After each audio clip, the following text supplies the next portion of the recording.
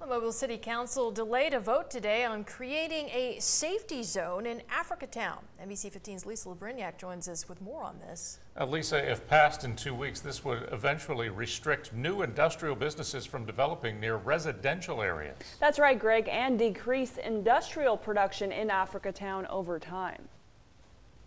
Of cancer, one died of heart problems. My mom died of cancer. She never smoked, but she had lung cancer and she died. Current and former residents like Yvonne Brazier came to the Mobile City Council meeting today, hoping to hear that community safe zones will soon be more than just a dream in Africatown.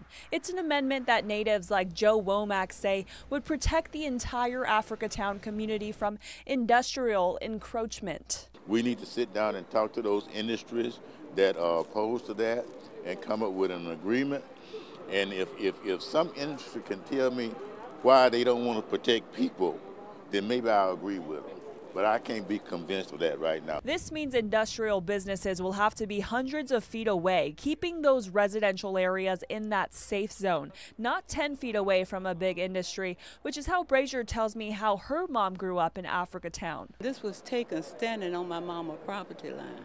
Council member William Carroll, who represents Africatown, says he knows something needs to be done, but there's a reason for the 2-week setback. Whether or not we get a win-win, is the question, but I think we're close to some language that both protects the sovereignty of Africatown, but also has a good use for industry in the vicinity also. Council member Scott Jones says this amendment is tricky because while you have to protect the citizens, he says you also have to protect the industrial base.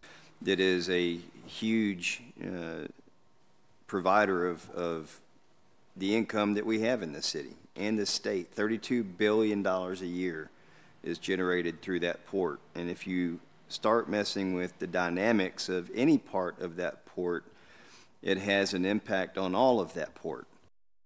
They say it's all about finding that middle ground. We'll keep you updated on what happens next.